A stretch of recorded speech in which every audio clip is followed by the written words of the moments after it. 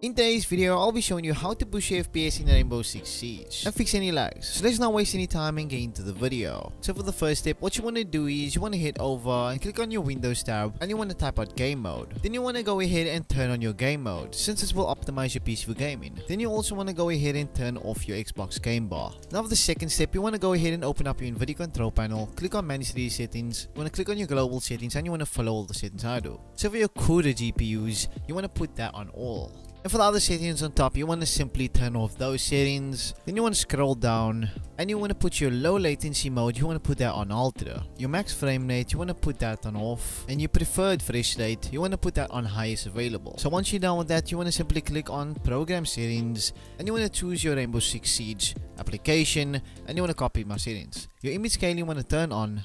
Your anisotropical filtering you want to put on 2x. Your monitor technology, you want to put that on G-Sync depending on your monitor. If you don't have a G-Sync monitor, then you don't have to do that. Then you want to scroll a bit down and you want to find preferred refresh rate and then put that on the highest available. Then you want to head over to texture filtering and you want to put that on. Then you want to head over to texture filtering. Under that, I want to copy my setting. Your texture filtering quality, you want to put that on performance, since this will give you the best results. Then you want to head over to your VSync and you want to click on use application settings. You can also turn it off. Your virtual reality pre-rendering, you want to put that on 1. And once you're done with that, you want to go ahead and apply the settings. Now what you want to do is you want to go ahead and open up your Steam and you want to head all the way to your Tom Clancy and click on settings and properties. Then you want to head over to your launch options and you want to choose play Tom Clancy Rainbow Six and you also want to enable Steam overlay.